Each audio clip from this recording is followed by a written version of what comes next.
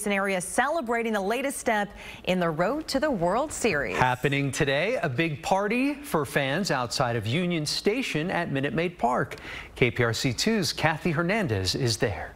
Good afternoon. Not many people here right now, but it is definitely going to be a party here at Union Station. It'll run through 6 o'clock, so you have plenty of time to get down here to Minute Maid Park. And guess what? You can take a picture here in front of this display saying ALCS bound. Of course, we talked to people, too, who are headed here to the team store to gear up. Like for us, we're really proud for Houston. We needed this. We didn't have too much trouble with the Red Sox throughout the season like we did with the Rays. Yeah. So I feel pretty confident. I think it's going to bode well for us. Thank God we have home field advantage. And I wouldn't be surprised if it goes 7, but hopefully we take it at least in 6. It's going to be a great series with the Red Sox, but obviously we're going to World Series bound.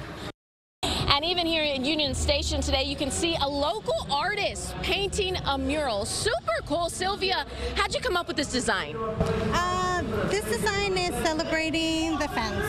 How long do you think it'll take you? A few hours. I'll be here all day.